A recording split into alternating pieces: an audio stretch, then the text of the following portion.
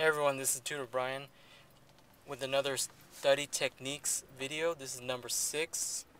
This is going to be called pre-sleep routine. In short, what it means is the activities you choose to do right after studying and before going to sleep.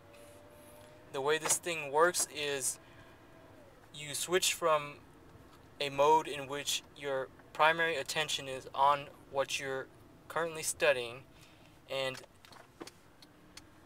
that focus is put on the back burner of your mind, but at the same time it's still kind of drifting from your primary focus to your secondary focus all the way to, by the time you go to sleep, your subconscious. And it is during this time of sleep that the connections are being made between what you're learning and trying to actually remember it and understand it better.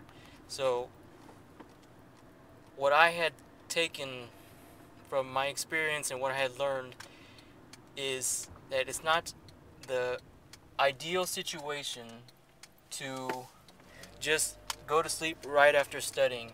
You want to let that information that you were studying kind of simmer a little bit and slowly move from your primary focus to your secondary focus.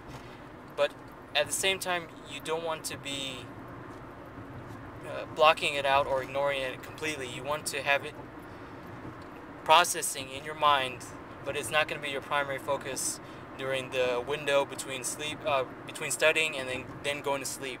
So in that window, it can be, I think, about 30 minutes to an hour would be sufficient, and it can be doing activities that do not distract you too much from what you had previously studied, but at the same time allow you to relax mentally and physically, and maybe sometimes emotionally. And speaking of emotionally, you don't want to be in a state in which a strong emotional response is elicited.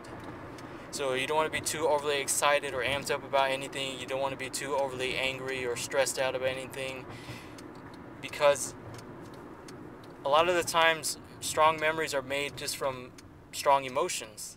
So you don't want to be making other memories from what you were trying to study, because that can just be distracting and it can take your focus away.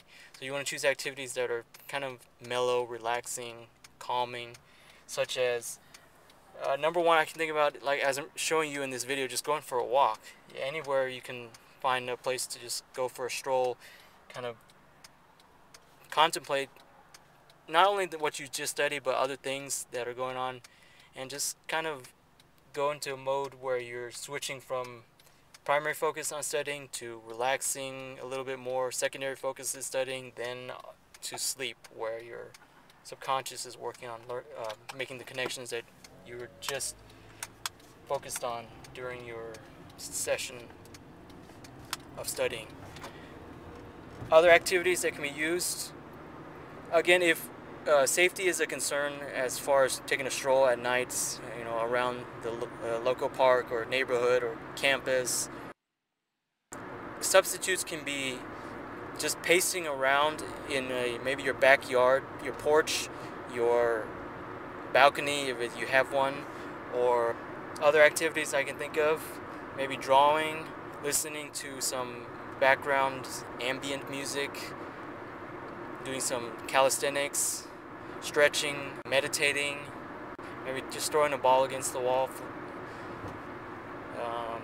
Sports-specific activities, like whatever your skill practice that you would do in whatever your sport of choice is, just do a few of those as you're contemplating what you were previously studying. And as far as maybe watching TV or watching a movie, I would say tread carefully. I mean, sometimes it can be okay as long if it's not, again, overly stimulating and eliciting a strong emotional response. Again, you don't want to be going to, let's say, an exam the next day, and then you're trying to remember what you just studied, but all you can think about is that hilarious scene in the movie that you just watched the night before, or something that really stuck out to you that you're not trying to remember. So just tread carefully as far as watching TV before going to sleep. You can have a meal after studying and before going to sleep.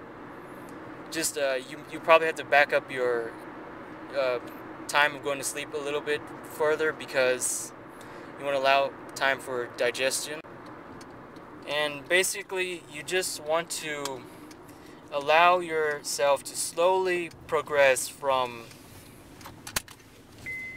putting the main emphasis on what you're studying and devoting all your attention, all your focus to that, switching from there to putting that information that you were focusing on the back burner of your mind, letting it simmer like water in a boiling pot as you're doing other things, and then gradually moving towards going to sleep, in which the information is moving towards your subconscious and it's being worked on in your brain as you're sleeping. Hopefully that's the goal, is it's still simmering even as you're sleeping. So choose your activities wisely for your pre-sleep routine. Give it 30 minutes to an hour right before going to sleep, right after you finish the study session, and just relax and trust the process to work. So that's the end of this video. Thanks for watching. I'll catch you in the next study techniques video.